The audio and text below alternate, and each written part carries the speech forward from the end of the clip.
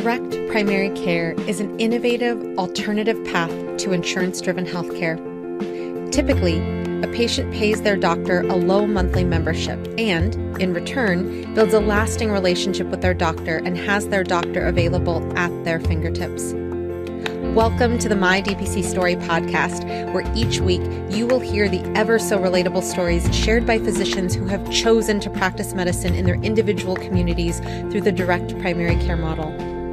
I'm your host, Marielle Concepcion, family physician, DPC owner, and former fee-for-service doctor. I hope you enjoy today's episode and come away feeling inspired about the future of patient care, direct primary care. Direct primary care allows me to be the doctor I thought I would be when I wrote my medical school essays about being a doctor. I actually get to practice the way medicine should be and the way I'm trained to without the interference of all the other bureaucracy. I'm Dr. Matthew Hayden of Modern Mobile Medicine, and this is my DPC story.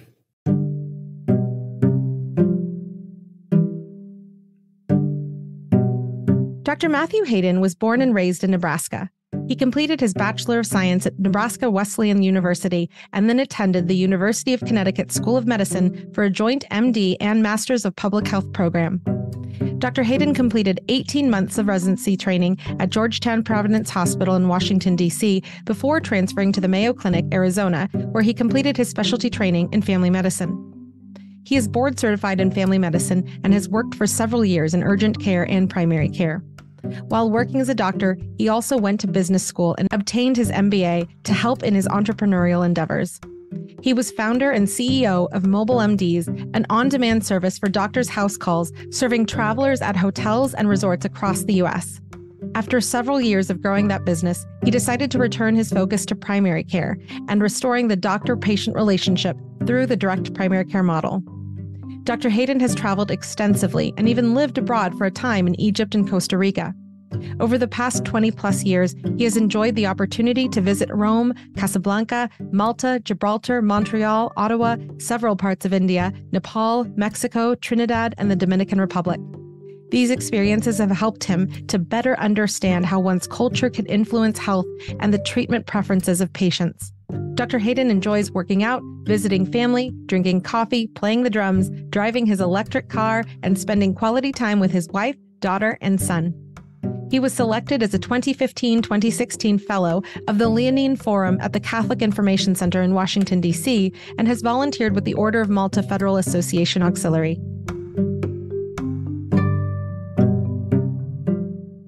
Welcome to the podcast, Dr. Hayden. Thank you so much for having me.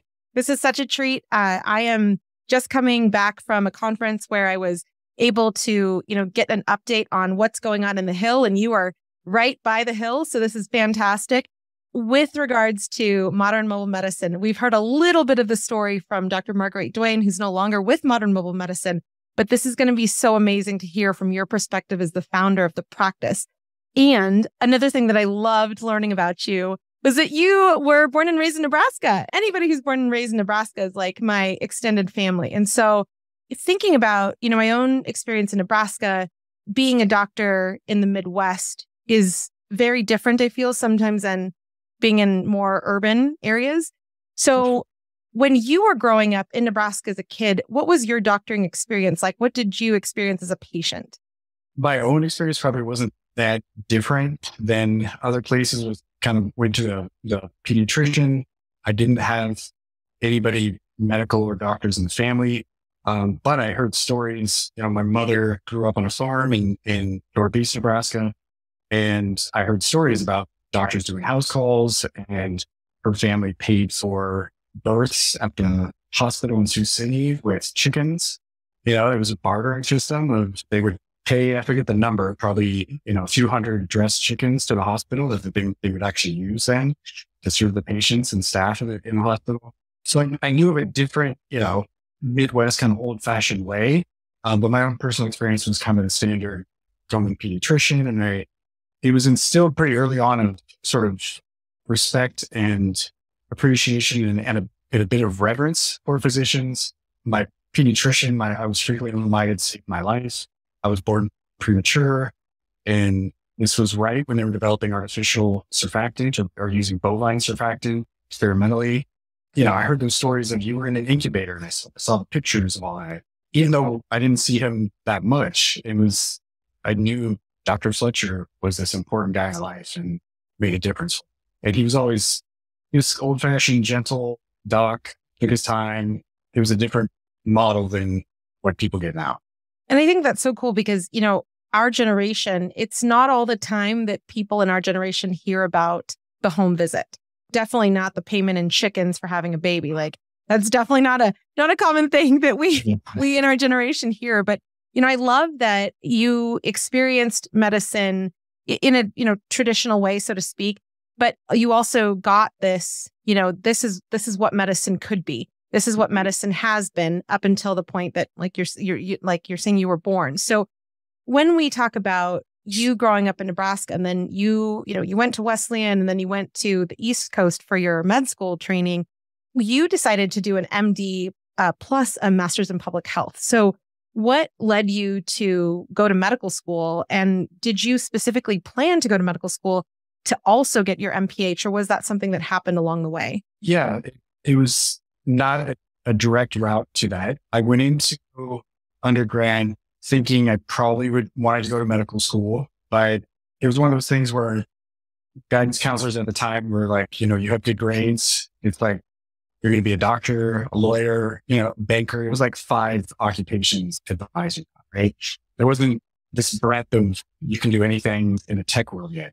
So it'd be sort of saying, why don't you think about physical therapy or medicine and just do the prereqs because you can handle that. So I went in thinking I wanted to keep that an option. So I was doing the prereqs, but then I kind of got sidetracked because I realized some other topics really interested me. And the one that stood out was sociology, because it just kind of put a name to what I was always thinking about and wondering about and reading about, in my current events and stuff, just picking up a Newsweek or something. So I really was struggling actually to discern what I should be doing. I also had an early entrepreneurial spirit with my siblings doing a lawn business in our neighborhood. And so I knew I kind of liked business, if you know what that means in high school. And so I was really torn. I wasn't sure I was going to medical school. So I was kind of keeping my options open, taking lots of courses from a broad swath of things. And then I was very fortunate to get selected for a new program at Nebraska Wesleyan called Global Service Learning Program. And it offered an opportunity to volunteer on a local, national, international level. And it was really just a small core group of students working together with the campus minister and organizing service projects on those 3 tiers. And through that, we went to the Dominican Republic, and we were there working with a physician who was trying to build a new clinic. And that's where it just clicked that this is how I can combine everything. You have to know about your community, and you can actually solve some of your community social issues. If people can't keep their jobs or progress in their family lives, if they're not going to by medical conditions or ill health. So that was sort of a light bulb that went off was, I've always been good in science, but the way I can apply that is through medicine, and I can make a difference in people's lives so that their medical condition doesn't come back economically and all these other ways, right? So that's where it clicked, and I really doubled down on, I forget sociology. It's very fascinating. I think medicine is the way to put all this together. And I had taken some business classes too, just to make sure there wasn't something that really pulled me in, and it just did. So that's where it clicked. And through those various volunteer experiences, then I also saw how you need to understand your community's health and your community's needs. And that's where I started exploring the MPH aspect of it. Back, pre-good internet, they had a Columbia Review and a number of books. They would just review all the medical curriculums in the country. And while I was on a college tour of India and Nepal, I took that with me and just read it cover to cover. I just looked at every single school and kind of got a sense of what they're good at, what they're not good at. And UConn really stood out for being an early adopter of, the old model was 2 years of school. 2 years of books, and you don't see any patients, and then you get 2 years of patients. UConn was one of the earliest to switch to patients the first week during med school. That stood out to me. And then they offered the MPH for no extra cost at the same time. So that was my top choice, and I got in there and was very happy. That's incredible. And I did not know that was, included if you wanted it type of thing. Like, that's incredible. And I don't know if that's still the case at UConn or if there's other schools. I'm not sure. But I think looking to pass up a free degree. And I was envisioning, I had thoughts of being like a mission doctor going international. So I was trying to prepare myself to like, how do you do a community assessment and investigate the problems of the community, design an intervention, and measure if you're making a difference, right? It ended up just really flushing out my medical education. You cover a lot of topics that directly impact the history you take on every patient and thinking about different risk factors. And it was great. When you're talking, it makes me think about my experience at Creighton, where we had these breakout sessions where we would talk about things that weren't covered necessarily in the books and the lectures, that weren't necessarily pertaining to physiology, anatomy. When you're talking about, this idea that you were thinking sociology for a bit, but here's a way where you can combine medicine, combine, things that you had been interested in sociology that determine a person's health access, health outcomes, et cetera. Even if a student in your class did not pursue the MPH, did UConn still infuse your lectures and your learning with always thinking about the person behind the actual anatomy and physiology? Yeah, for sure. I mean, some of it was direct lectures from the public health department professors. And then one of the things that I noted when I was reading that book of curriculums of all the medical schools was this emphasis on the biopsychosocial model. And so UConn was definitely at the forefront of that. And so it was already kind of baked into the curriculum and then augmented by the fact that they had a school of public health on site. That's incredible. And for those people who are especially wanting to do DPC while they're in medical school, if they don't have a master's of public health available to them, what are some recommendations that you can make in terms of, ways to think about your medical lectures or ways to think about your rotations or even resources that you might have for people to do their own, infusion of learning about a community that they might want to open DPC in? Yeah. I mean, there's so much information available online now that it can be fairly self-guided. There's something to be said if you want to work professionally in public health, like in the local health department, state health department, things like that, you probably need a degree. If you're really just trying to take good care of your community and understand it better, you can just turn to your health departments and look at their data and their stats. Kind of fast forwarding to now with my practice, I actually just studied the map and figured out where there was basically a hole without primary care and just put a pin down and said, I got to find space around there. And part of that's, business too. You don't want tons of other options or competition, but you can meet a need that's not being. So you can't just research what problems are going on in your community. You can get all the socioeconomic information. All of your state and local governments have lots of databases. You can learn a lot just that way about your community. And then it's getting out there and starting. And people in their training, just what you did mention at the beginning of the question about students kind of thinking ahead. As you're treating patients in medical school and residency, think about the barriers. What are the barriers? And what keeps people from getting the care they need at all or on a timely basis and an affordable cost? Just think through those barriers and not spoil the story, but that's how I wound up at DPC. Why is this all so broken? What is the problem here? What is the barrier of my patients being able to get the care I want to give them and the care they need? And for me, I always return back to insurance. Like everything circle back to, well, insurance doesn't allow. You can't have more time, insurance will pay. That was always the hindrance. And I think it's so ironic that, you're practicing now in a time where back in residency, like you say on your website, like you noticed that insurance was not the way to guarantee people access to good quality healthcare, to a physician who knows them, et cetera, like all the value propositions of DPC. We're now seeing medical students really questioning that, just seeing, what they're seeing in rotations, like even before residency. And definitely more residents asking, like, seriously, this is it? Like, how come we're only learning about fee for service? And so I love that the trend has been shifting to residents even having practice management experiences where they're seeing, here's what we do in our clinic, but, send you out into the community and see what else is out there. Physicians who own their own practice doing fee-for-service, physicians who are doing DPC, physicians who are working in a homeless shelter, whatever it is. I just love that, we're seeing more in people knowing that there's other models than just I show up as an employee and process my magic codes. And I also wanted to make a note here about how you're talking about, reaching out to your local, public health department or your local government agency that might have data. Here in Calaveras County in Northern California, we had a health summit that was put on by our county public health department. And it was insane, the data that they do have. Like when we're talking about doing market research, I love that that's how strategically you chose to practice where you are. Also, it's backing up, Dr. Filescu's argument that he mentioned in his podcast episode that, you can open DPC anywhere. And especially me coming from a rural environment, that's absolutely an area where you can thrive. Your interview's coming off the tails of Dr. Stephanie Phillips, who's practicing in the poorest community in Georgia.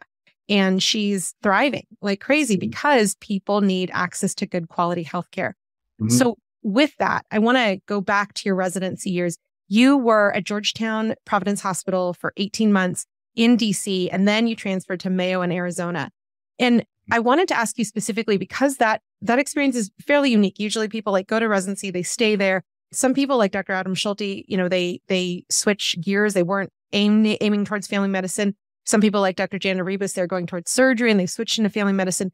But for you, because you transferred in after already being in a residency program, how did you look at your experience differently, given that you were at the Mayo program and you had experience under your wings, plus you were, very aware of the social determinants of healthcare in both communities? I really am grateful for that combined experience. I think it was a perfect kind of pairing to get inner city medicine with lots of pathology, low resource setting, and learning how to work in that environment, low resource for us at the hospital and our clinic and for the patients. So just how to get by when you don't have a functioning team of support team and are really having to do everything yourself. And then understanding how to work around people's limited options for treatment or even diagnostics, all of that factored in. So it was a great environment to start my residency in.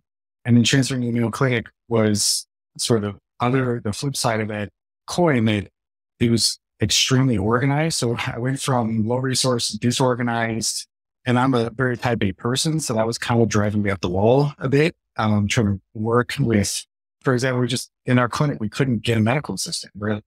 You're waiting for your people to get roomed and you're sitting in the back in the conference room where all the residents are for an hour, just waiting for your patient to get roomed.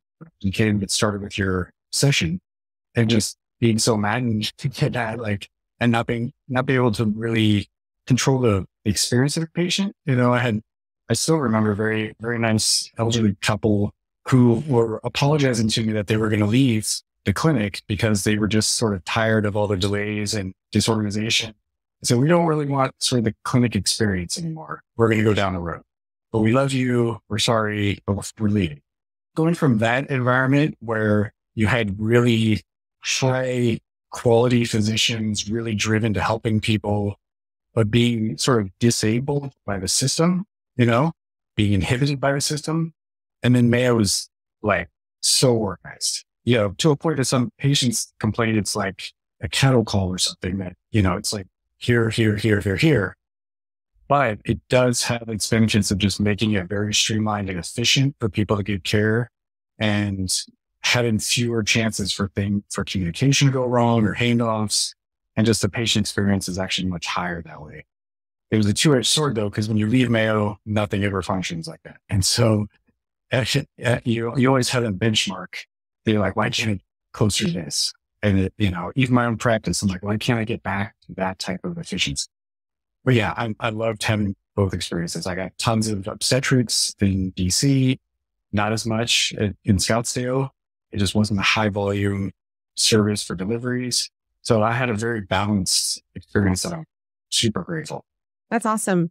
And I think though, even, with your experience in the two different environments, you mentioned on your website that within 5 years of completing training at Mayo, only one of your residency colleagues, and I'm assuming that's from your Mayo cohort, remained in family medicine, and everybody else who was in primary care went to ACO management, bariatric medicine outside of insurance.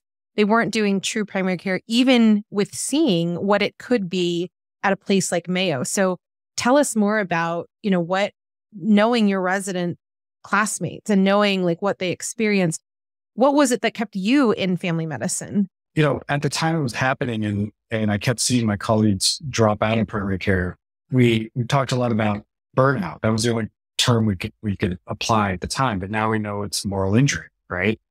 And in retrospect, it was moral injury for all of them. That's what happened. So you had highly educated, highly capable, highly motivated physicians straight out of residency who can't do the work they trained to do. They invested their blood, sweat, and tears and time into that, and they really wanted to help people, but the system doesn't let you do that.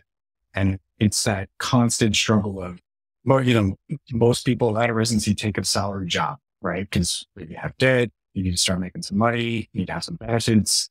That's the logical transition, but that makes you a cog in the wheel. And so you go from being protected in residency from most of the bureaucracy of insurance and coding and all that. You play your part, but you don't know the whole picture. You're sort of the frog in the pot that's being slowly heated up. And then after residency, you're the frog out of the pot being just thrown into the boiling water. And it's an immediate shock of how broken the system is. And people tried, as best they can to fight through it and provide the type of care that they envisioned they would provide and that their patients deserve, but they really can't do it. So within 5 years, they were essentially pushed out. And I'm glad they borrowed the term from the military, moral injury, because I think that's so much more suitable than burnout. Because burnout, these managers at big institutions now just are trying to help doctors cope with burnout and be stronger and more resilient. We need to be more resilient. We need to be able to do our jobs the way we want to, the way we're trained to. So yeah, that was the context, was everyone was kind of dropping like flies, and these aren't weak people. These are people that just were working 8-hour weeks and working 30 hours straight. And these are not people that would cave, right? So that was very disheartening. And I kept going because I didn't get into that system right away. I deferred joining the machine. I took a little sidetrack. I had taken a month during residency, just kind of created my own rotation, going down to Costa Rica and learning medical Spanish, rotating through various medical departments in San Jose at different hospitals, and just learning about their healthcare system, kind of from public health side, but also directly clinically, how they approach it, how different it is. And while I was there, doors were just sort of opening, and I wanted to practice internationally at some point. And when those doors were opening, I decided to pursue it straight out of residency. So that was my little sidetrack, was trying to open a clinic. And I decided on Jaco, and being a tourist destination, I could have some tourist urgent care. And then there's lots of expats that live around there, plus the local population. So that was the goal. Never fully have it. But I worked on that for a few years and then realized I was being led in bureaucratic circles as a polite way of saying, you're not going to get a license here. They have great primary care. They don't want competition. They have an excellent primary care setup in the country. If I was an ophthalmologist or neurosurgeon, I would have been working within a month. But they were already getting primary care docs from Nicaragua and Cuba and other countries. So they didn't need an American primary care. That was my little sidetrack. So, a few years, tried to build that up and just working urgent care, going back and forth, work some urgent care. So I didn't get the moral injury that others had. It's so interesting because, everyone has their threshold of like, I'm done. And everyone decides, whether they're done with medicine or they're done with fee-for-service medicine or, whatever they choose to be their path. But it's so interesting because I think about how, as you're talking about, like you weren't exposed to the same level and extent of moral injury that your co-classmates were. It really can make a difference. And I say that because as we're all practicing DPC, those who are like, sure, like I'll do a talk about DPC, or sure, I'll have medical students rotate with me, whatever, it really can be it can make such an imprint on somebody. And it can really be a grain of hope in the hell that's out there when we're, facing nothing but fee for service in a lot of clinical experiences. Now, knowing, because, I'm cheating here because I know more about you probably than a lot of our audience members, but you got an MBA after you had your MD and your MPH. And just thinking about what you shared about, you and your siblings had this lawn business, you liked being entrepreneurial, but it wasn't like, I'm going to do just business. You leaned towards medicine. You saw, how medicine was done overseas. You saw how medicine was done in DC and then in Scottsdale. Why did you pursue your MBA? And part of that question is, did you do it specifically so that you could open up a clinic in the States? So the last part is yes. I didn't do it with international work in mind, although I'm sure it would have helped to a degree with that.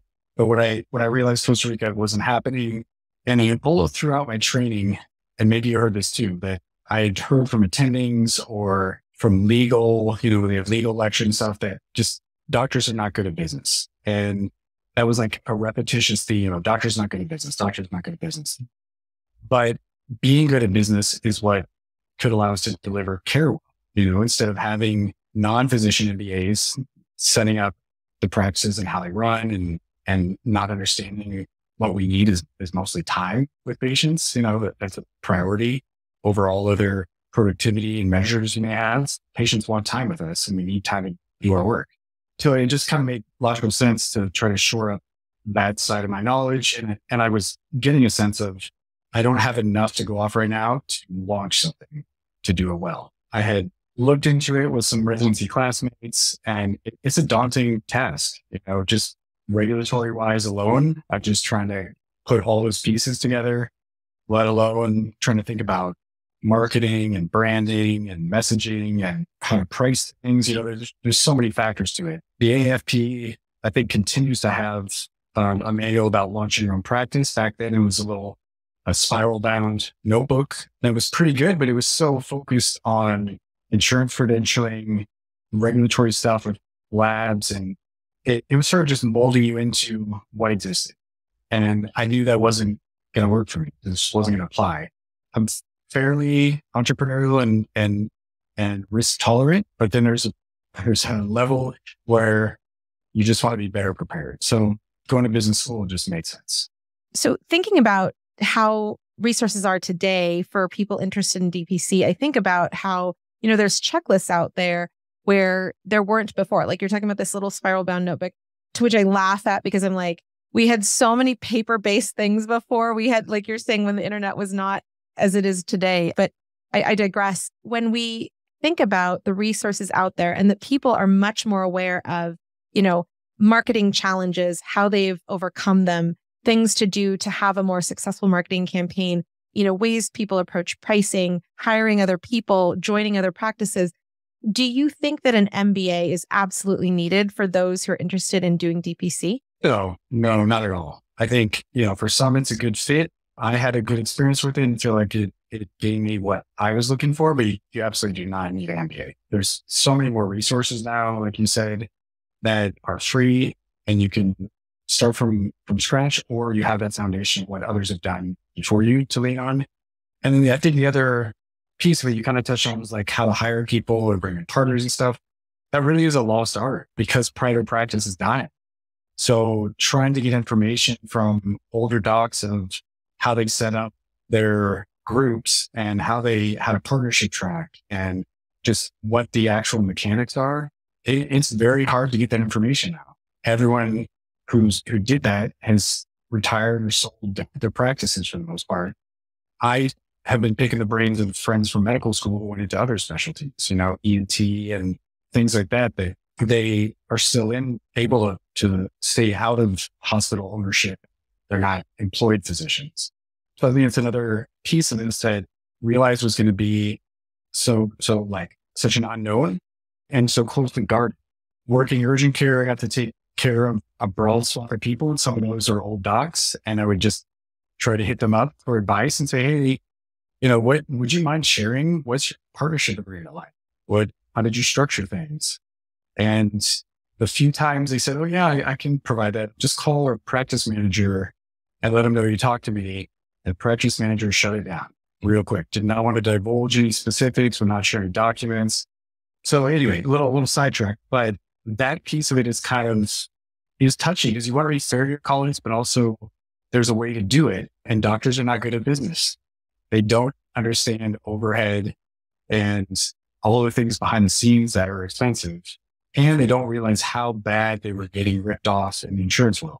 So most docs and stats I read were, if you're in the fee-for-service insurance world, your take home is about 5 to 10% of your billed revenue. It's minuscule, right? But you don't see the numbers for the most part. People have no idea. So you totally don't. I was just having this conversation with somebody, and there are some fee-for-service clinics out there that won't even let you know how many people you have on your panel. So you can't even try to estimate sometimes what you're even bringing in. And then, the strategy that I love, I say that so facetiously, where it's like CMS is going to raise the rates for primary care. And then the company is going to take their cut, which happens to be bigger than what they took before. And you come out as a primary care doctor making less than what you had prior to CMS raising their reimbursement for primary care. So please continue though. Yeah. Well, so all of those things just are more readily accessible to people wanting to start now. So I would reassure people, if you are considering going direct primary care and starting your own thing, it's doable. It's not easy, but it's definitely doable when you have a stronger, easier foundation now. And it's a very collaborative community. Everyone wants each other to succeed. There's different ways to slice this, and some different camps get very opinionated on how it should be done, but you can make it whatever you want it to be for yourself. And there's going to be people to support you. So it's all surmountable and just head and shoulders above and better than being in the insurance world, especially being employed by a hospital system in particular. And I definitely would take a moment here to encourage people, in California, we've brought to the CAFP's attention, there's nothing on the website for people to learn more about the idea of direct primary care, the business model of direct primary care, who to connect with if you're wanting to talk to someone about direct primary care. That's something that, whether you're in Wyoming or Florida or wherever you're at, you can reach out to people who are with potentially a bigger audience and ask them hey, where are the resources for DPC? The AAFP has had, I believe, since 2013, stuff on their website about them, the AAFP supporting DPC, and whether or not you're a member of the AAFP. I just say that because, there's some national recognition of what we're doing. There needs to be more. For example, the AAP doesn't recognize DPC as a model of delivering equitable care. We've had that discussion time and time again with the pediatricians who've come on to My DPC Story. But, if there is, check your state website, whether you're internal medicine or family medicine, et cetera, and see if there's any resources, and reach out to the leadership and say, hey, there's a whole bunch of us, out here in the country. I was recently looking at data that showed that, and this is just a subset of data, that DPC practices had grown, I believe it was over 800% in a very short amount of time. I would have to look at, I'll link that to your blog that accompanies this podcast so people can read the data specifically. But it's so interesting that we are definitely talking amongst ourselves. We are definitely supporting each other with that. And going back to this whole idea that you were trying to get as much information from group practices and whatnot. One of your first entrepreneurial journeys in medicine specifically was opening mobile MDs. So can you tell us about mobile MDs and also how you got people to join? Yeah. Well, so mobile MDs kind of grew out of my Costa Rican adventure because I planned to do house calls there. It just made sense to me to be able to go around that area and do house calls. And then I reconnected with a residency colleague from Georgetown who happened to be doing house calls in Washington, D.C. I told him what I was up to. We hadn't spoken for years. It was, just a Facebook reconnection. And I heard what he was doing in D.C. was seeing people at hotels primarily. So just travelers' health by through house calls. And I said, oh, that's interesting. I was going to do the same thing, but in Costa Rica. It's not working out right now. So I'm probably going back to Phoenix, Scottsdale. I would probably do the same thing there, just give it a try. And we stayed in touch. The more we started talking about it, and I was pursuing the MBA, I thought, this there's legs here. This can be something. And I basically kind of drew up the idea of pulling in current household physicians who are already doing this in major cities, and let's network together so that we have a coverage in major cities for travelers. And then the travel insurers, who are not health insurance, actually pay very well. They actually reimburse. They're just generally happy you didn't go to the ER. So they actually reimburse well enough to sort of compensate for that trade-off. If you're not in a practice and in an office seeing, multiple people generating revenue, you have to charge more for a house call that eats up time, or you're not going to need people to do it. So it basically worked.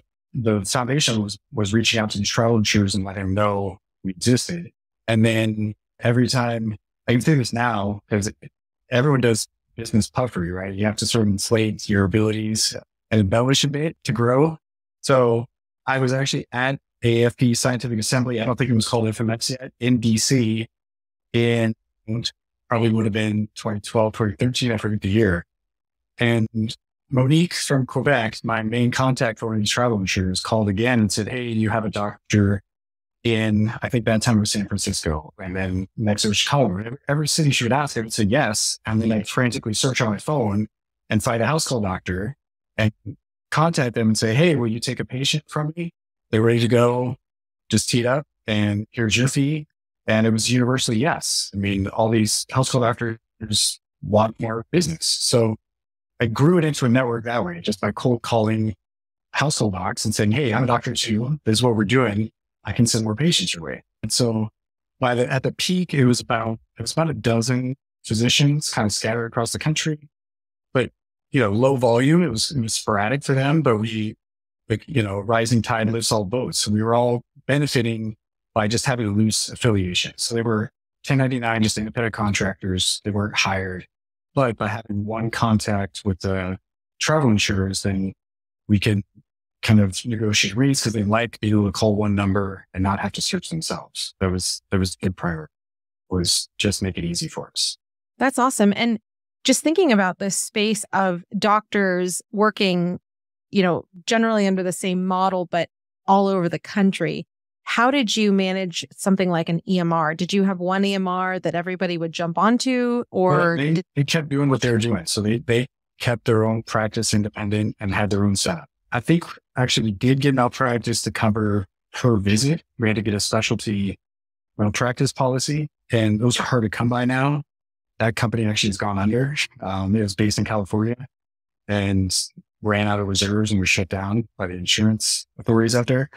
But everyone was doing it the way they wanted to. We just kind of had a set template for specifics that the health insurer might want for like level of visit and, things like that. Just a simple handwritten. That's incredible. And just thinking about other doctors in the country doing this model, like I think about how DPC doctors, we all have our whys. Did you pick up some of the whys as to why these people were not in fee-for-service, why they were doing the home visits before they even joined on with mobile MDs? Yeah, most of them were mid-career as opposed to kind of fresh out of residency like I was. And it was the reason why we all get into DPC. The system doesn't allow them to practice the way they want to practice. And it's just, you feel torn. Like, to take care of your own family, you have to move faster and have brief appointments and sort of be on that treadmill, but you don't feel good about that. At the end of the day, you feel completely inadequate's the wrong word, but ineffective at what you wanted to do, right? And it leaves you also at night worrying, did you miss something? Is something to go wrong for my patients because I was moving too fast, or I just couldn't take the time. And then, I dabbled in the insurance world, helping a practice after residency. It was also just the feeling of like being pitted against patients by insurance. Like we have sort of a set time limit for the appointment, and the patient thinks that's driven by us, that we're money hungry or just don't care. And it's just a necessity of how to keep a practice open. You have to keep moving quickly. So most of the people that are doing house calls are often mid-career, had enough, want to get back to the basics and the doctor-patient relationship. So cool. And when you talk about that everyone was a 1099, I want to ask about how you helped everyone, collectively get more visibility in their locations. So how did you, especially with your MBA training, look at marketing for everybody who is involved in mobile MDs? Yeah, so we did a few things. One was requiring everyone to do a background check just so that we could sort of have that tag on our website that everyone, especially where we were catering specifically to hotel and resort guests. And so to send someone into a hotel room, they're a little skittish about it or hesitant. They never had something like that. And we wanted just to have that reassurance that we can provide to them that everyone's going through a background check. You're not getting any, shady docs that are only doing this because they got pushed out everywhere else, So that was part of it, was like, we want to be trusted and verified.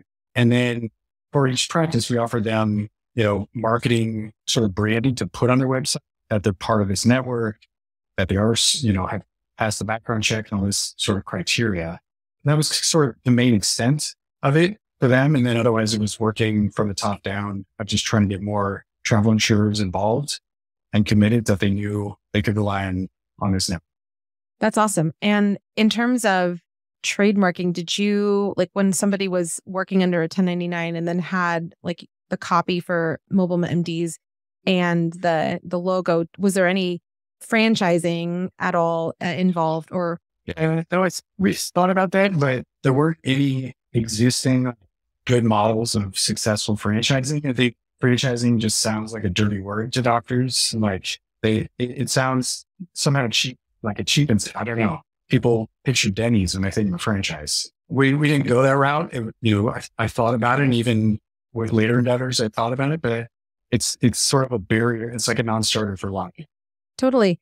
Especially when you think about, the big corporations that employ a lot of us prior to opening DPC, they have Super Bowl ads and billboards, and, it's like they just pop up everywhere with these massive buildings. And it's like the idea of being with something that's so impersonal, I feel also really impacts that word franchise. So let me ask you now, because you went back from, the Scottsdale area to then going back to DC before opening Modern Mobile Medicine. So what was it that made you go back to DC versus practicing in Nebraska or the Midwest or staying in Arizona? Yeah. Well, so I was running the business side of mobile MDs and doing house calls in Scottsdale in the Greater Valley around Phoenix. But my co-founder was out here in DC. Time zone difference, trying to do meetings and stuff. It just was really slowing us down and making it hard to grow at the pace we wanted to. So I had always loved DC. I didn't think I was going to move away to residency. It just happened that was the best choice at the time. I just grew up in the Midwest, went to the Northeast, down to DC, over to the Southwest. I'd seen a lot of the country, and DC was still one of my favorite places. I love the international aspect of our community. Traveled a lot. I've been fortunate to travel a lot at even a young age, just even through college. So I learned the value of diversity and just enjoyed being around a rich environment of lots of languages and foods and all of that. And I had political interest to current events and, a growing awareness of how what happens in DC affects all of us. So it was an easy decision to just come back. We need to communicate better. I like the city. It was just time, if we're going to give this a go and really push it and try and grow it, I needed to come back. In the midst of that, however, the house calls we're doing, it's sick visits at hotels and resorts. It's there, and there's no continuity. So on the one hand, it's interesting. You get to meet international travelers and people from all over. But the flip side is it's mostly after hours. People like save their complaints all day long, do their touring, do whatever they want to do. And then they wait till nighttime to reach out. And so it's, lots of overnight earache evaluations and strep throat. A lot of it was like flight attendants who had just gotten off of flight at late at night and were feeling miserable the whole flight and need to be cleared about whether they could fly or not the next day. So it was taxing too, of just basically being mostly a nighttime job. And I missed the continuity. I'm a family doc at heart. The urgent care is kind of gratifying to fix things quickly, but I missed the continuity. So before we shut down mobile MDs, I was actually starting and we had pretty far along the planning for having a direct primary care branch of that for local starting to offer house calls for direct primary care. It was nice that direct primary care, the membership model kind of just bubbled up around me, during residency.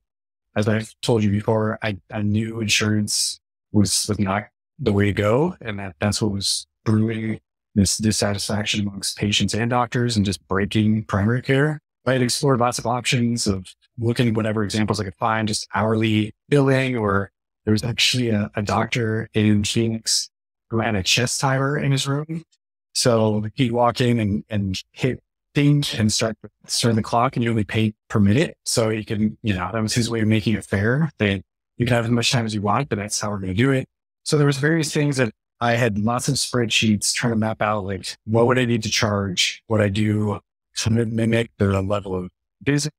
I was exploring lots and just modeling lots of things, like how can I make this a viable thing? And then suddenly direct primary care rolled up that, oh, Christian medicine like Netflix. Okay, that's easier. Let's do that. And then it's just the perfect, it aligns incentives, right? So it takes that element. Patients have grown distrustful about the finances of medicine. I heard patients, wondering if they're being called back into the office just so they can get billed for. But back then the answer was kind of yes, because we couldn't get paid to review labs by phone. And it's a lot of primary care. We interpreting and explaining labs is a huge chunk of what we do. And it's unpaid if there's no code for it, right? Now things have changed. But back then that was a huge investment of time for patients that was not paid. So we had to call people back in just to go over labs or just to discuss things that have nothing to examine, their insomnia or their mood. So many primary care topics do not require in-person care, but we had to do it to keep the place open. It was just an immediate gratitude for people coming up with this simple monthly subscription fee. And then if I'm calling you in because I need to see you, there's no additional pay. It purifies the doctor-patient relationship. That you put me on your little salary per month, and it's your contribution, and I just get to take care of you for all that. And you're not wondering by ulterior motives. It's just about what's right. Love it. And let me ask you here, we're at the scientific meeting that you mentioned as you were involved in Mobile MDs. How did you come to learn about direct primary care specifically? I believe that's a good question. I mean, the earliest summit was organized by FMEC. So I imagine it was probably from Larry Bauer or just online reading. I'm not sure exactly where I first came across it, but I heard early on about that first summit and I attended it. We actually had we were a sponsor. If you go back and look at the program, Mobile MDs was a sponsor because we were recruiting. We had a booth at Scientific Assembly in San Diego, and then had a booth at the first direct primary care summit. And we're trying to convince people like this is a viable model and you should think about doing it with households. It just makes me so happy to hear that because that's years ago and you're still killing it, right? And we'll get into pure primary care because that is definitely, something that I love has manifested, I'm assuming, out of all of the experience you've had already. But focusing on modern mobile medicine first, I was going to ask you, who is your ideal patient? But what it sounds like is that your ideal patient was the person who values you as a physician and values having a physician who cares about them versus like, I would like to take care of this particular demographic. Right. And it's patients who really prioritize their convenience. That's who's looking for a household.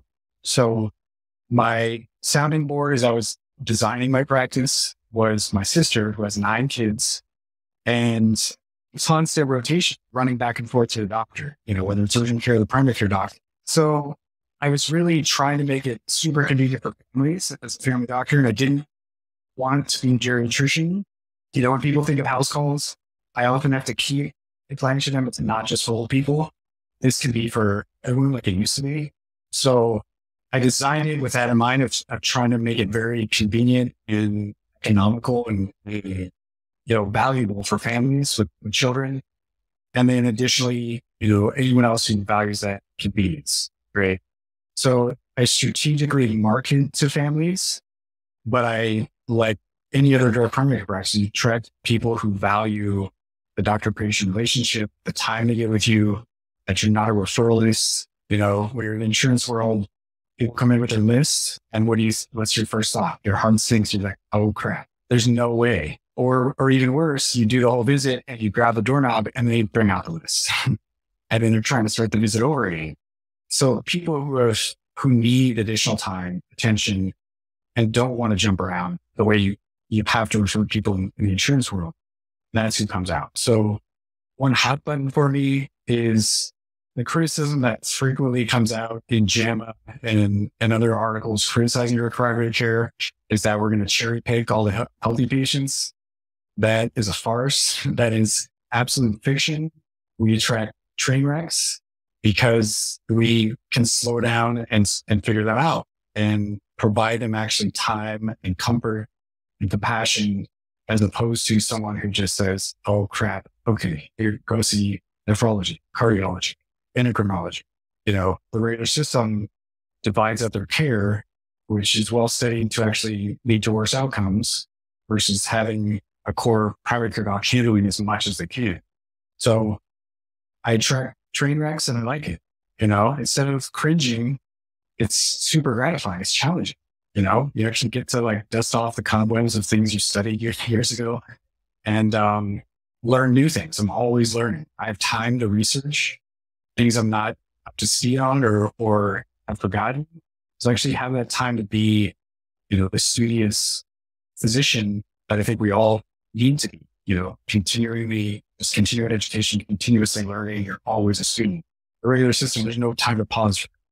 Totally. And, I'm right with you, because when people say, oh, you're concierge medicine, oh, you're cherry picking, all of those, it's like, I give so much praise to Dr. Emily Silverman. She is the host of the Nocturnist podcast, internal medicine physician who wasn't really sure what DPC was. She came to the conference in, I want to say, Kansas City in 2022, the DPC Summit.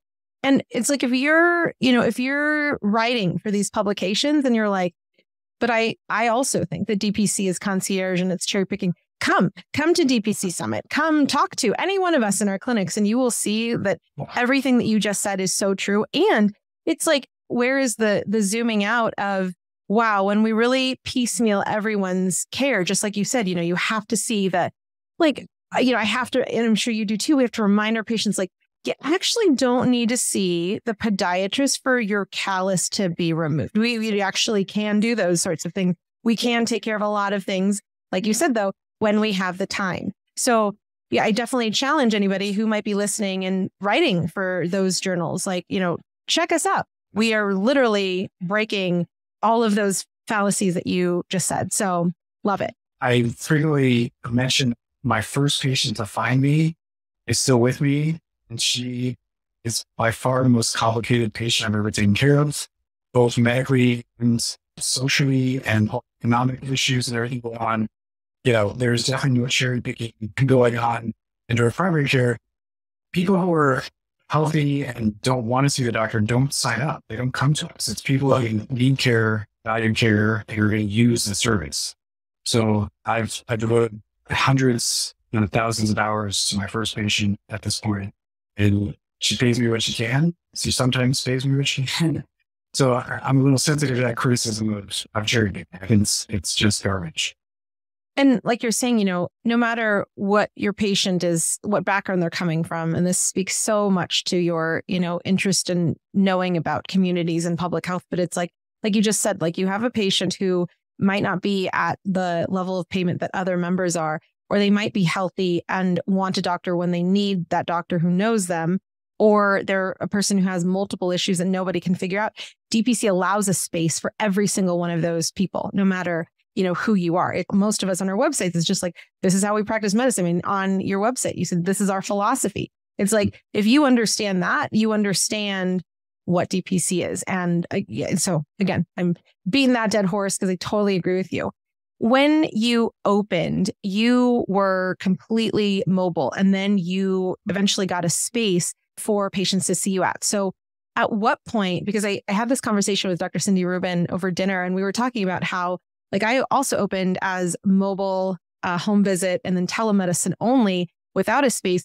For me, it definitely limited how many people I could see in my practice. And Cindy was saying the same thing. So when did you decide that a space was going to be helpful to your practice? When not enough people knew I existed. So I'm kind of curious how you got started too and got numbers, because no one was Googling for house call doctors. Like no one knew it was an option. If you're not on Google Maps or elsewhere with a physical pin that would come up and search for primary care or otherwise, no one knew it existed. So I was trying to build up, not getting numbers, and figured, well, just having a place to hang my shingle and have a dot on the map would help. So I started off with just renting. I'm still in the same building for now. It's a wellness center that lets different practitioners rent suites. And so we have like electric massage therapist, acupuncture, psychotherapy, cold and hydrotherapy. There's a whole broad mix of wellness oriented profession. So I just rented like a half day once per week so that I could be listed there. And then it started growing where people were signing up. There's sort of two drivers to adding more hours there and more availability. Was some people were signing up and didn't want me to come to their home for whatever reason. And then, people's preferences, they're private or they're, embarrassed how messy they are or for whatever reason. They just only wanted to see me in the office. So I went from 1 day a week and 3 days a week. And then I also had a corporate contract and those folks could live anywhere and households couldn't be offered to. So they had to come to me or I do on-site care. That was sort of the impetus to, okay, I need to have more availability. So first I started with every other day and that was working pretty well. Eventually I just booked a suite for every day of the week and then added a second room when I got a medical assistant. So we have a triage room and can kind of start the process there. So that was my story. How did you gain awareness and get patients as house calls and telemedicine only? Yeah, I definitely love the question. And I am very grateful and very lucky that I had a presence in our community, a small community before I opened. And so the people who joined, I say 80%, but I should go back and look at, the people who joined in the first 3 months. How many of those were my former patients?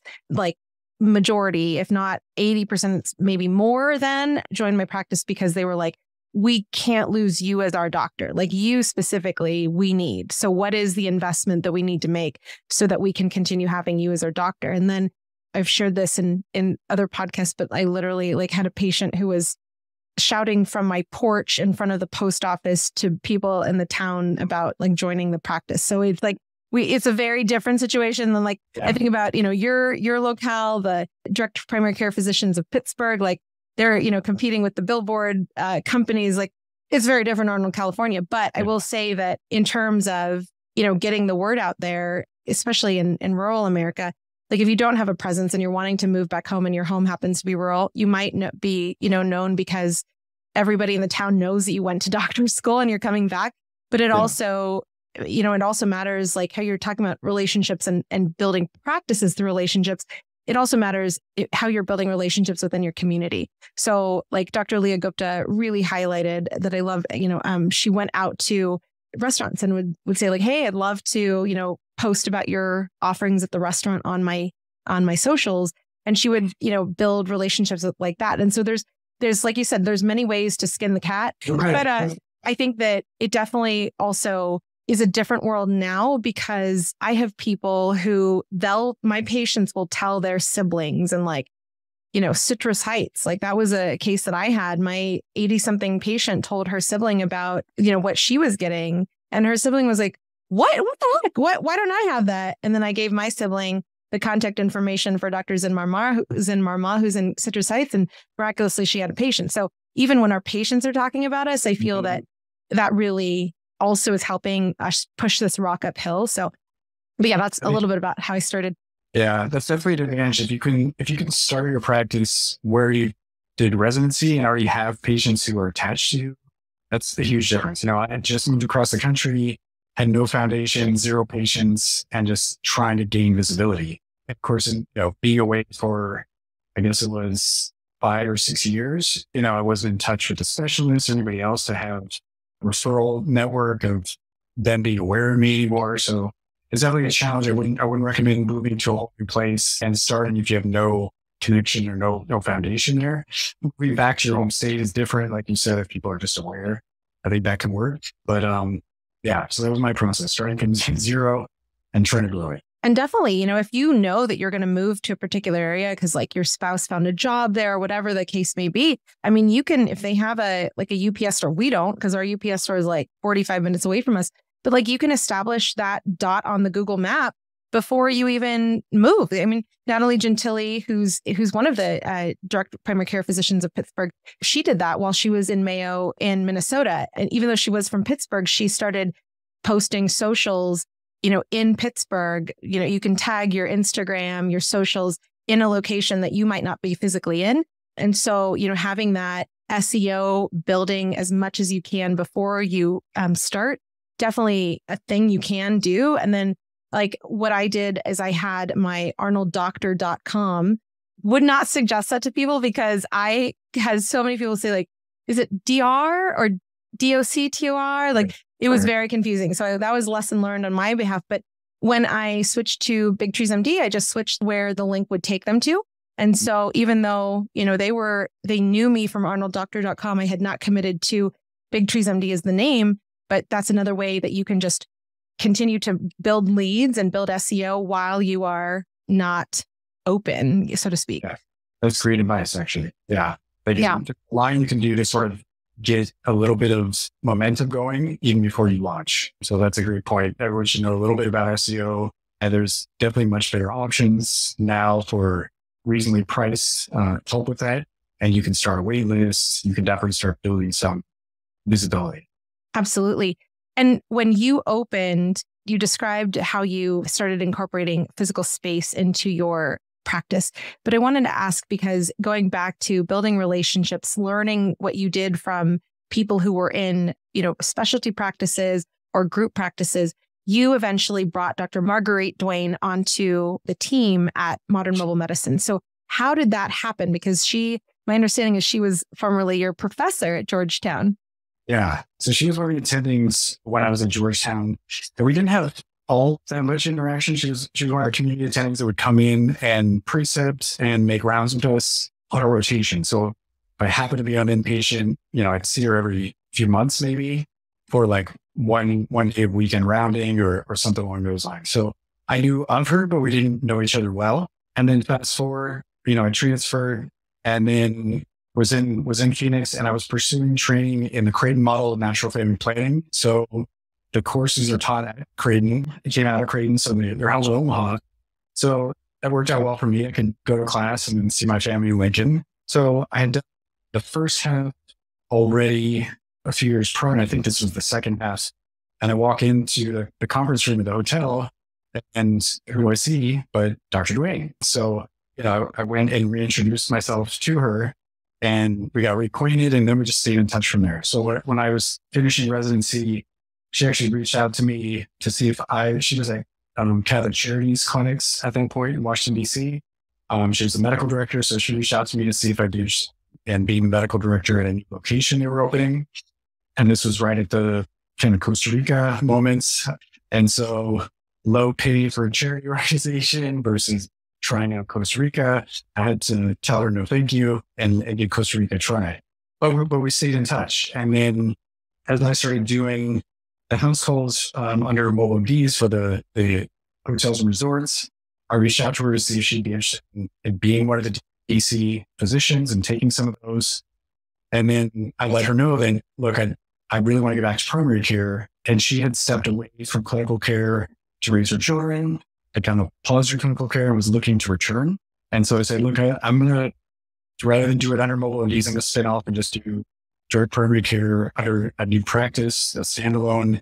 Give me a little bit of time to set that up. And when I have the organization and everything ready to go, you can just be independent and take care of your neighbor, take care of your community. We're not physically that far from here, work that far from each other, but with DC traffic, it's like, it's impractical to share office space or anything, it can take forever. So she was based up in Northeast DC, in Brookland, in Durham County University, if you're familiar with that area, and just wanted to take care of her community. So it just worked out well, and I could set up an umbrella organization for her to do that. And that was the model I launched with, was based on my experience of all my residency colleagues leaving primary care. I wanted to make a good job opportunity for docs who just wanted to do what they were trying to do. So from the start, I set up everything to be nationwide with, national accounts for my practice. Our lab accounts were nationwide, negotiated and were investigated to get as low cost EMRs and just trying to make it an umbrella organization that anyone could just sort of come join under, not have to start from scratch. And it's hard to start from scratch and not everyone wants to be a business owner. So that was the model. She was the first one to join. And so I was doing it down here in Alexandria. She was doing it in DC. I love it. And I love that you said, like, give me some time to just set that up. Like, give me a few, and then I'll have a new business tomorrow. Look at you. I had practice. I'd already done it. I knew, I knew what the check boxes were, and I could crank it out pretty fast. And then we just had to, she was a sounding board, and I wanted to make sure she'd be happy with the end product. So asking what were her must-haves or deal breakers, or, what did she want her practice to look like, and what does her community need? So just figuring out pricing to cater, we're in different communities. We got to sort of bridge her neighborhood versus where I live. Like, where can we find a price that works in both places? So all those kind of conversations, and then we could launch. I love that. And, I think about the amazing physician recruiter that the company that I used to work for had. They let her go after 12 years, without any reason, in my opinion. And I remember that when she started talking to my husband and I, before we moved out here, the conversation was very much around, like, what are you looking to do? And then, like, you're talking about that frog in the pot. I see lobster in the pot. Everybody's in a pot, some kind of animal. It's like we go in, and then nobody ever asked, what is it that you're wanting to do? Like, for me, it's like I had to ask, like, I would like to get colonoscopy started. I would like to be able to, do X, Y, Z. But it wasn't ever past that physician recruitment conversation set. What do you want to do? And are you achieving that? So I love that you had that conversation. And I think it's important for people to think about, if you're bringing somebody on, especially like a clinic that you opened, you're bringing somebody on, culture matters, and culture definitely feeds down, or it trickles down into the patient experience. So having, the discussion about, like, what does it look like to join the practice? Like, what are you wanting? What is the person you're joining wanting? And seeing if there's, a place where everybody agrees, that would be beautiful. And we are seeing that more and more. Like, I say this because I recently was at their clinic, but Dr. Emily Scott and Dr. James Gaor, they have two physicians who are 1099s at their practice who've joined on, and they weren't necessarily wanting to open up their own, but they joined because Halcyon Health was open. So I love that. Yeah. Now, when you talk about how there was already autonomy and this feeling of autonomy going into joining the practice, how did you have practices that were similar, and how were they different? So we were similar in that we catered to families. We had a lot of families with young kids. One of our frequent signups is parents who have a new baby. We get newborns all the time because it's so preferable to take care of them by house call and not be in a journey environment, in a waiting room ever. So we had a lot of overlap of just the demographics of taking care of families and, trying to sort out the whole vaccine issue, which a lot of DPCs kind of struggle with. So we had a lot of overlap with that. I'm sure talk to you about, I took the CRANE model, fertility awareness training for physicians and medical staff, to be able to apply it to medical problems and use it and assist with diagnosis and treatment. She really is one of the leaders, maybe she didn't toot her own horn, but she's really one of the leaders in the country, if not the world, on educating medical people, nurses, doctors, pharmacists, everybody about these different methods, advantages, disadvantages, and incorporating them into medical practice, because it's a lost art and it's been modernized, right? So it used to be standard training for nurses. When I was flying back from Oahu with my CRANE model manual open, the late middle-aged lady next to me looked at the diagram and said, "Oh, steam bicarton," or whatever. It's a German term for a circle fluid stretch. She just called it out. She's like, "Oh yeah, we learned that in nursing school." It used to be part of curriculums. It just faded away. So Murray is one of the most knowledgeable people and a leader in our field.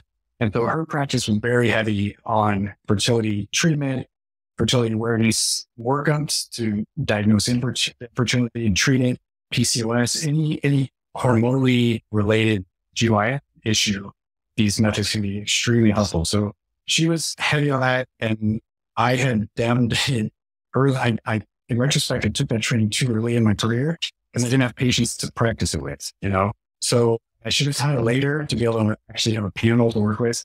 So I had the foundation. She was the expert in that. And so we sort of diverged there where I would just defer or sort of pick people to her. And that's ultimately why she left, because that's her focus. And that's who everyone finds their tribe. And you figure out what you're really known for and what your passion is. But clearly she's a standout. She broke off into a really fertility focused practice and then just maintained some of her previous primary care patients. Absolutely. And when you talk about when she broke off from the practice to open up her own, how did your practice adjust in terms of, like, I think about, when my husband was told that the clinic was going to a non-physician model, like, here's all these patients, especially in our area, who were like, what are we going to do? And then, not all of them were able to stay at the clinic, is my understanding, that he worked at. And so I think about asking this question because seeing what's happening in my community when a doctor is no longer available as an option for people to access. Yeah. One thing that made it a little easier to transition was that she had a small family. So it wasn't a lot of people affected. And basically I gave them the option of transferring to me for office only because they're too far for me to realistically get to for house calls. They had the option of virtual primary care only, which was starting to come up more and more at that point as a proven model, has its critics, but it was an existing model already. Or just transitioning to another practice. There was a few families that were close enough in the district that I could take on for house calls. And so we had a mix of all of it. So a few people moved over for house calls, a few people switched to office. I don't think we had any takers on virtual at that point. People didn't necessarily understand what that could be. I think we just had attrition with people deciding they didn't want to drive to Alexandria. They just found other care.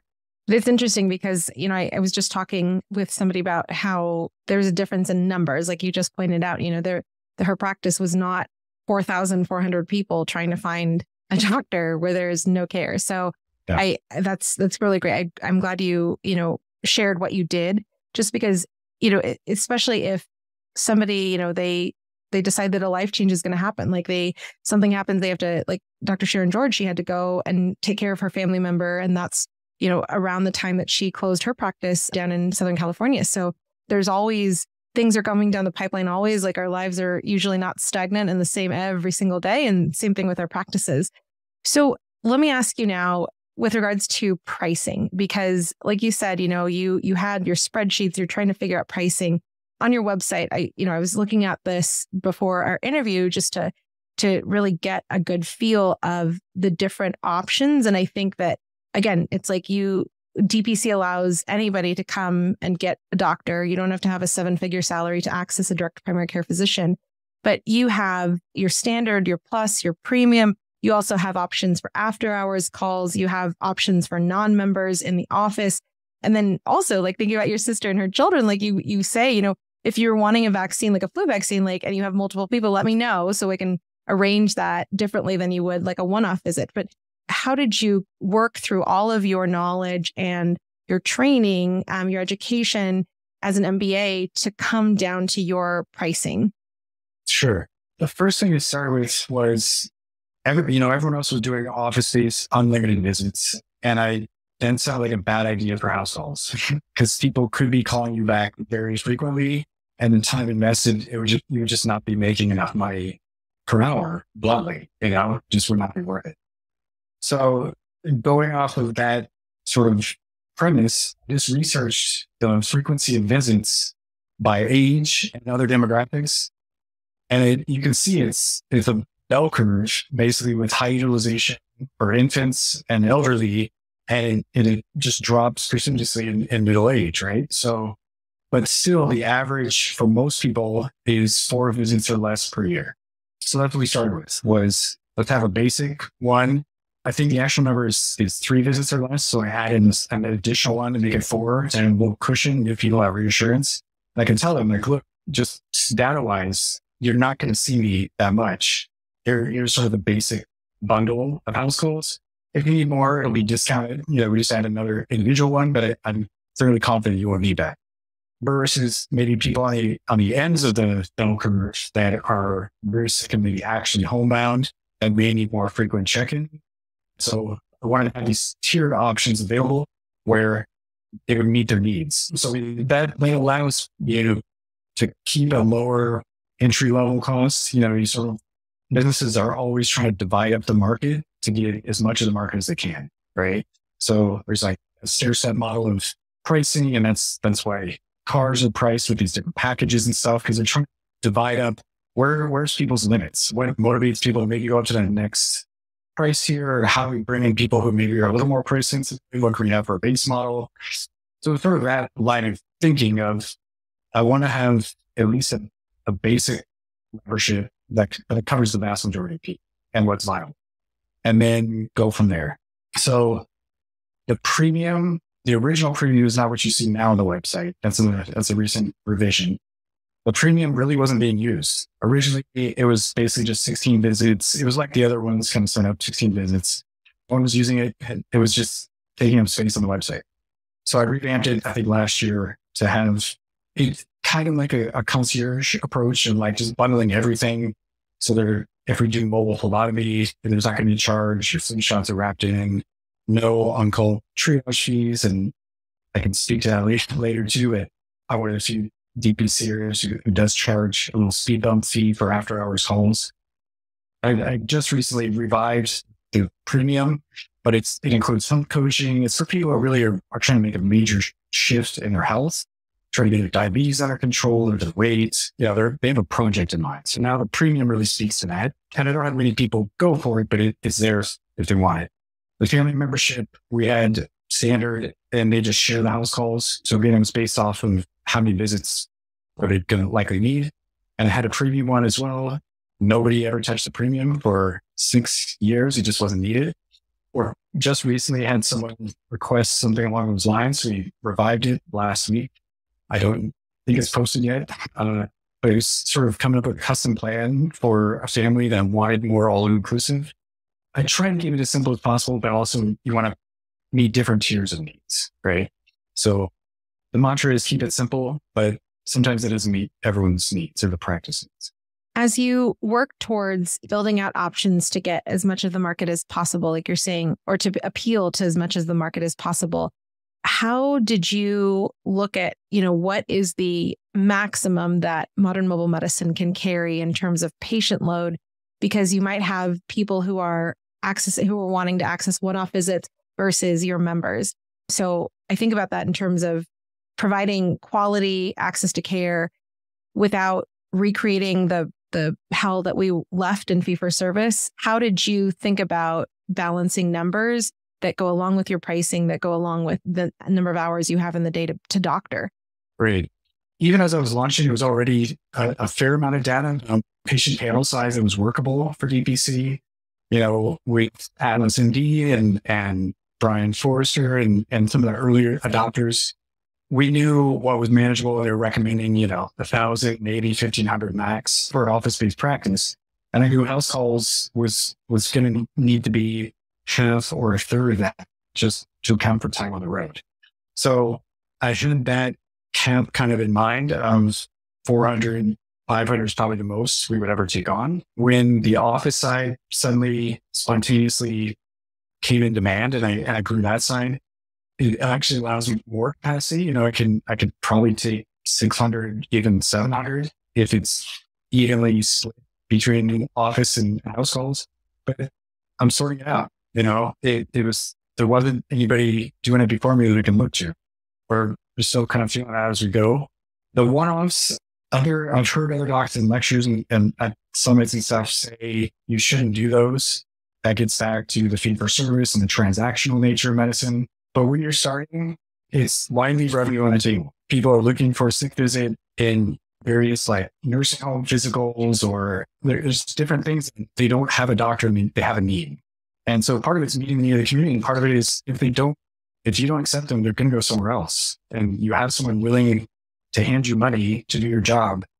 Why would you turn that away? So after I heard someone mention that in a lecture, it was probably my second or third year of practice. I actually calculated how many what the annual fees were for non-member visits. And it was like $5,000, $6,000. And I was like, that's not nothing. That really helps when you're getting started, So I still offer it. We start kind of restricting, saying, I shouldn't be doing your checkup if I'm not your primary care doctor. First of all, it's too much time investment. I don't charge enough for that. If I did, no one would do it anyway. But also, if you're not in it for continuity with me, you should be with someone else. You should be with a doctor who's going to know you and work with you moving forward. So we don't really allow one-off checkups because it creates tons of work. Lab orders, lab results, referrals, all that stuff. And just building a chart for one-time visit, flushing out. So it is more for people who are sick and they can't get into their doctor, and meeting those needs of their doctor tells them to go to urgent care and they don't want to go to the urgent care. Especially, that really grew in the pandemic as well. Just lots of virtual visits, giving people reassurance or guidance on what to do. And then the goal is, if they have a good experience, maybe they'll become a member. So I don't think you should be shooing people away or refusing, one-time visits. Just have parameters that you're comfortable with. Absolutely. And there's some services that are great fits for one-off things like circumcisions. Like if you offer them for anybody, but there's also a discount for your members. It definitely encourages people to look at what does a membership mean? And especially if you're taking care of a baby for a procedure and that baby joins, how wonderful is that? Like you get a baby, who will know amazing primary care from day one. So I think that's awesome. Well, the first time you see him, it might not be day one, but so let me ask you here then, because you also allow people to pick appointments. So some people are like, no. Some people are, yes. We'll allow our patients to pick. How do you build your schedule on the back end such that you don't have our favorite double booking, triple booking that we experience in fee-for-service, but also that you have time to, have longer visits scattered with shorter visits? Yeah, that was one thing I really insisted on with scheduling was self-scheduling. I always thought it was ridiculous for people to be on a phone, on hold, and doing the back and forth of, does this work? No. Does that work? No. How about this?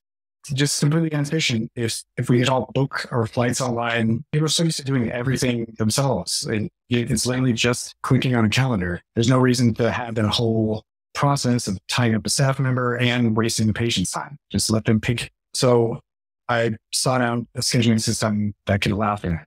It's, when you're slow, it's not a problem. Your schedule's wide open. It's not an issue of double booking or people not having availability. What I moved to as I've gotten busier is not allowing checkups on Mondays or Fridays without permission. So those appointment types are just not available because Mondays and Fridays are so busy with acute care. Everyone's been sick for the weekend, hold your breath, waiting to talk to me or get an appointment. So Mondays are crazy busy. Fridays, same thing. Everybody's trying to squeeze in before the weekend. So there's things you can do just with your template of making it, you're not rationing care, you're rationalizing your care. So keeping appointment lengths, what you want it. I just lengthened mine because I realized I'm running out of time every time because I'm thorough, maybe I document too much. I don't know, maybe I talk too much. But I just lengthened my standard appointments because I was tired of feeling like I'm right behind, like I'm rushed, I can't do my notes. I have that flexibility. There's no administrator telling me the appointment length. Love it. Now, talk to us about pure primary care, because I love that throughout your journey that you've shared here, you've kept pulling from your previous experiences. So especially with mobile MDs and then going back to DC, opening modern mobile medicine, what is pure primary care and who's a part of it? Yeah, so pure primary care is basically a spinoff from my practice to handle the employer-sponsored direct primary care. So, I set up modern mobile medicine as a nationwide network and was doing some employer contracts under that. But, then you talk to other docs, lawyers, and it was advised to have it as a separate legal entity. And it really is more of a management process, an administrative role than the practice of medicine. So first it was just a brand or a line of service in my practice. So it launched that way and operated that way for maybe a year or so. And then I formally split it off and got the, separate tax ID and all that. So it's really to handle the employer side of things. And it just came out of sort of organic demand as well. So the house call network really wasn't growing. I interviewed and had a lot of people say yes, they're on board, and then not sign their 1099 contracts. They were just picking my brain to figure out how to do it, and then they go do it themselves, which, respect is fine. We're trying to grow the movement. But that's all that was happening. It was like dozens of phone calls and interviews with people telling them how it works. And then the network, it peaked with, I guess, 3 of us, not including the employer side. And I started adding some independent practices to help with employer contracts. And so, all told, we're still less than 10 docs just sort of affiliated together. So I just started off with a standalone. And there was pre-pandemic, there was cold calls from brokers, from employers. And the final tipping point was a university out here. The provost was speaking at a business networking event, and I just chatted with him afterwards and told him what I do and has he ever thought of it for the employees. And he said, I love this. I want this for our employees. You need to talk to HR. And I should have known better than the HR recommendation, because they're never open to it. They don't understand it. You have to talk to the CFO. Don't bother with HR. So he really wanted it for the campus, all the staff, and HR shut it down because we did not have dots on the map, basically, what it boiled down to. So that was sort of the tipping point of, okay, I need to, instead of just spontaneously affiliating, I need to proactively try and get other docs and practices to just work together, because we can all take patients from these contracts, and we need, it's like a chicken or the egg. The businesses don't want to sign up if there's not enough doctors or practices to choose from. The practices don't want to sign up if there's not a guarantee of patients. So it's been a lot of that sort of, back and forth. So I set it up for that. And it was more of a lifestyle business. It wasn't like I was going all in. I was declining investment offers. I still get emails of, there's tons of private equity that's just pursuing healthcare and direct primary care specifically. So it was a lifestyle business, and it kind of got tangled too with my own life and my family life, the pandemic. It was just on the back burner, but it's there to meet those demands or those opportunities now as they come up. So the opportunity still exists for anybody, who's out there and wants to be an affiliate. It was a godsend to me when I was getting started that I got some patients from employers through Nextera. You get a nice lump sum instead of trying to recruit one patient, one family at a time. And then it's less risky for an individual practice to not have all of the employees there, because if that contract goes away, you suddenly lose a big chunk of income, right? It's built from that purpose. As we could all kind of benefit together if we're affiliated, and it looks better to employers, have more options, and we can all get a little tranche of patients and not be tied in for like 100 or 200 patients all at once. Awesome. So in closing, I want to ask one fun question. When people are thinking about opening their practices as a home visit model only, what are some of your favorite tools that you would recommend, the must-haves to have in your bag? Man, I mean, the beauty of starting mobile is it can be very minimal. You can actually just go out with your stethoscope and things to measure vital signs. It can be that simple. That's not necessarily the fun part. I'm kind of a gadget guy. I like trying out lots of things, and a lot of them don't work that well, but I like to give them a try. I like my really compact EKG that connects to an iPad or an iPhone that has no stickies on it. Patients love that. It just wraps around them and you're not putting adhesives on them. It's perfect for households. That's one of my favorite toys. Just didn't have this originally. And actually, I should say, I didn't have the EKG originally. You don't need to spend money on that when you're first starting. That's later on when you have some revenue. But like the Cardia patient-oriented little rhythm checkers, that's perfect for a quick rhythm check. I mean, when I didn't bring my EKG and I spontaneously hear an irregular heartbeat, that's great to just say, look, it seems like you're an AFib. Let's do a quick check. So I love that. It's a credit card size device you can keep in your bag. I tried out a sonic height measure that you would put against the wall, and it would use like actual ultrasound, and it just was not reliable. So I had to give up on that. My kid's pediatrician has a new one in their office that is a newer, more reliable version, but I got the cheap Amazon one. Didn't work so well. Yeah, I mean, you don't need a lot of tricks up your sleeve though for house calls. It's, give vital signs and have some, primary bag, maybe a backup bag for procedures and seniority circumstances. That's the beauty of it.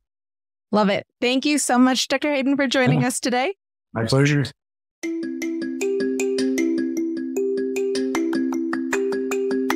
Next week, look forward to hearing an update from the doctors who opened their DPCs right after residency. Dr. Deepti Munkor of My Happy Doctor, Drs. Christina and Jake Much of Defiant DPC, and Dr. Lauren Hughes of Bloom Pediatrics and Lactation.